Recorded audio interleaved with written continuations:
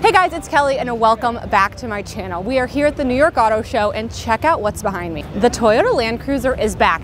After a 2-year break, she is back and she is looking totally different.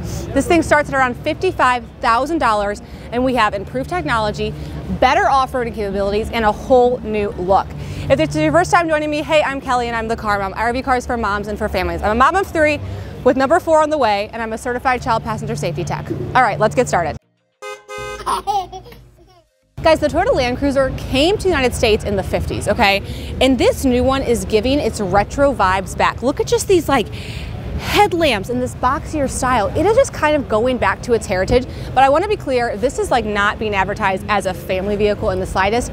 This is an off-roading weekender machine. So we're going to kind of still do the car mom thing. We're going to talk about the car seat setup just in case you want to take your kids off-roading, but I'm just like not expecting like it to be the family hauler that maybe it used to be advertised as, because this new one, they dropped the 3rd row.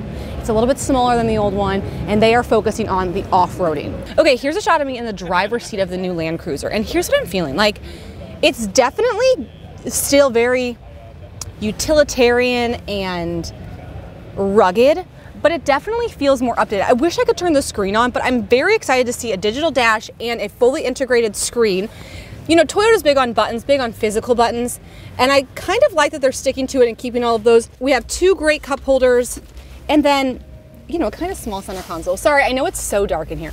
I don't know why they like only bring dark interior cars to auto shows and then expect us to like get good content in them. We do have cloth seats in this trim level of the Land Cruiser. It's kind of a nice textured cloth. I don't know, I like leather, and that's just me. Okay, so here we are in the 2nd row, and basically we're going to wrap up our tour because there's no 3rd row and the trunk is power and we can't, this car is completely dead. So we're going to have to make do. But we have a bench seat right here. It's a pretty narrow bench. It's very similar to Toyota's other benches like this. I'm going to give it a no-go on a 3 across situation. Just, it's a little small. There's like a little bit of weird seatbelt overlap happening there. It's just not for me. But we have some interesting amenities back here for this being just like a regular 5-passenger off-roading car, and that is ceiling vents. Okay, ventilation, we see you. As far as my 2nd row comfort's concerned, decent knee clearance. I mean, it's not that big of a car, but it just kind of stands on a taller platform. I have really good head clearance, obviously. But for the most part, I'm pretty comfortable. I have my own climate control on the back of the center console right there with some additional charging.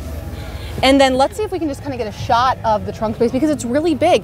And what's interesting is the new GX does offer the 3rd row, but the Land Cruiser does not. So what that means is you're getting, I mean, really, truly incredible trunk space. Okay, this is hilarious, you guys. So there's no 3rd row available in the Land Cruiser, but I guess because it shares a platform with the GX, they have all of the 3rd row amenities back there with just no seats, starting with 3rd row access. And don't even tell me this is to access into the trunk. No other 5-passenger car would do this. And in the 3rd row, we have 4 cup holders, 2 chargings, ceiling vents, and even grab handles, but no seats back there. I guess it was just easier for Toyota to just use the GX platform and not remove those amenities.